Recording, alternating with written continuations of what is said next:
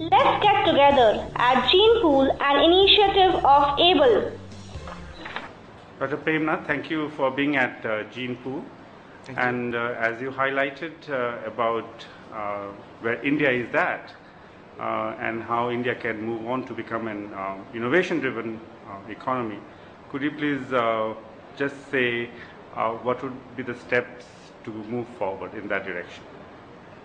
So, as I discussed today, India is probably at the threshold of transforming from a efficiency-driven economy to an innovation-driven economy, and that process is not going to be that easy for the simple reason that innovation demands some amount of inefficiencies to be tolerated.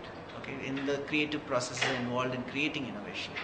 So, besides that, there is also this need that innovation needs an ecosystem to be in place to flourish and to thrive, and those ecosystems are still weak in the Indian context.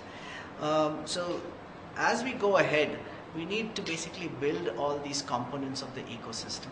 Okay, be it a pool of capabilities, be it a pool of people who understand how to convert capabilities into technologies which address specific market opportunities, pockets of funds for at various stages of the innovation process, or infrastructure and incubation facilities which support innovators and entrepreneurs at every stage of the innovation process, and various other parts of this ecosystem.